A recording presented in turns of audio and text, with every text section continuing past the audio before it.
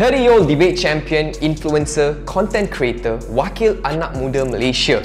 What makes Syed Saddiq an engaging communicator and one of Asia's best speakers? Let's break it down.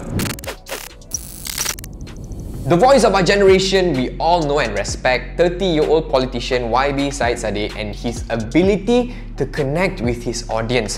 But the question is this: how is he so confident even when he needs to speak up against people who are much older and experienced than him? Why do hundreds and thousands of Malaysians follow him on social media even when he has video transitions like this? I'm just kidding. In the next 5 to 10 minutes, let's talk about 5 things that makes Syed Saddiq the speaker and communicator he is.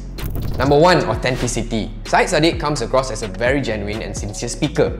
Being authentic is very important as a speaker, especially to build trust and credibility with your audience. So how you can practice authenticity in your communication? Well, one way we can learn from YB Syed Saddiq is by sharing personal stories and being vulnerable with your audience. He has opened up about his family's financial struggles before, his depression, and even the loss of his pet. So most of us, if not all, do go through similar challenges in life, right? So being authentic will help you be more relatable and approachable with your audience. Number 2, confidence. I think we can all agree, YB Syed Saddiq exudes confidence when he speaks, which helps to command the attention and make a very strong impression. You have seen it, right? In Parliament, in his speeches, the way he just gestures in his speech. According to a Harvard Business School study, here's how to look confident even if you don't feel confident.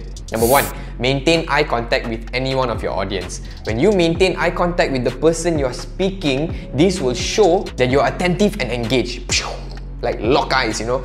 It also conveys a sense of honesty and sincerity. Number 2, stand up straight, or if you're sitting, lean forward. Number 3, smiling. This will help to convey warmth, approachability, and positive vibes. You will also appear to be more likable and trustworthy. The third thing we can learn from YB is knowledgeable.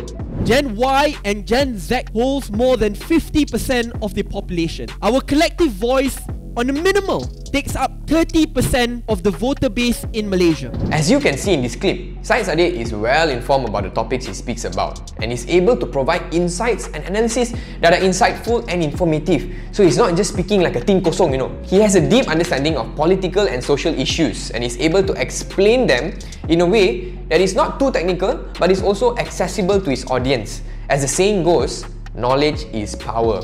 Facts are facts. The more info you have on a certain topic, the more confident and certain you can speak about it. Moreover, in every presentation or speech, usually there's a Q&A session, right? So knowledge will help you to anticipate and answer potential questions that your audience might have. So when you are well informed about your topic, you can address their concerns and provide valuable insights which will further demonstrate your expertise and strengthen your message. So with that being said, never stop learning and make sure you do your homework before presenting or even giving a speech.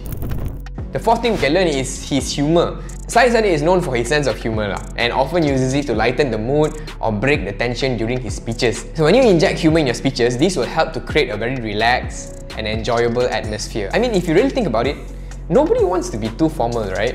We all just want to have some fun, and when you can include some jokes, it really helps to get your audience to engage and connect with you during a speech or your presentation.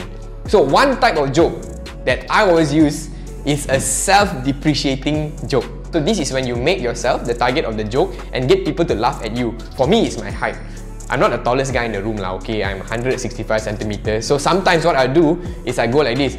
For those at the back, I apologize. I know because of my height, you can't see me, but it's okay. I'll try my best to tiptoe occasionally. All these little jokes here and there can actually be a very effective way to show humility and connect with your audience. And last but not least, passion. As you can see, YB Syed Saddiq is deeply passionate about the causes he speaks about. And this comes across in his speeches. You can feel it, right?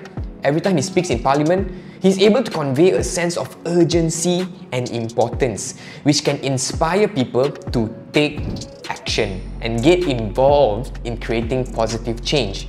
So passion is very, very important in speeches because it also helps to create an emotional connection. Now this is the key, emotional connection with your audience. Let's look at sales, for example. People, right, don't actually buy into a product just because the features are great. The main reason people buy something is because of how that thing makes them feel. So it's all about emotion. Okay? So 5 things to note about Syed Saddiq on how you can communicate more effectively. Next, let's take a look at how our Malaysian Prime Minister, Datuk Seri Anwar Ibrahim, speaks. Now, this man is one of my favorite speakers and communicators out there. So if you're interested to learn from him, make sure to check out this video as well. Hit the subscribe and like if you got some value from this. And always remember, friend, the person who speaks up stands out. I'll see you in the next one.